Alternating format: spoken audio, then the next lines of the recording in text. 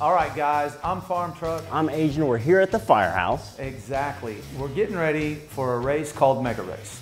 And we are well prepared, let me tell you, friend. Exactly right. We have built an American-made car. Whenever we first decided that we were going to build something, we immediately thought it has to be American-made because we'd rather lose in an American-made car than win in a foreign car.